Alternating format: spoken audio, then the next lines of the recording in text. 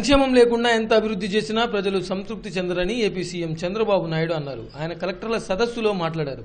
90% ప్రజల్లో సంతృప్తి ఉండాలని, జాతీయ వృద్ధి కంటే రాష్ట్ర వృద్ధి రేటు బాగుందన్నారు.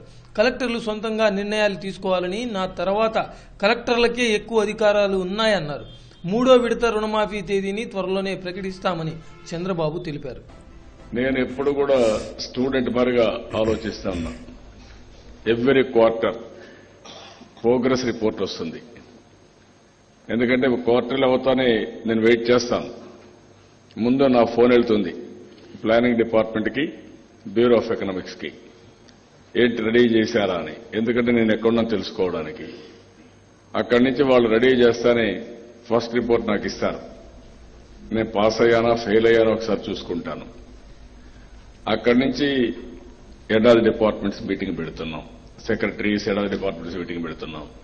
అక్కడి నుంచి కలెక్టర్స్ కాన్ఫరెన్స్ పెట్టుకుంటున్నాం. ఇప్పటికి ఇది ఒక ఆనవాయితీ ప్రకారం తీసుకున్నాం. 13వ కలెక్టర్స్ కాన్ఫరెన్స్.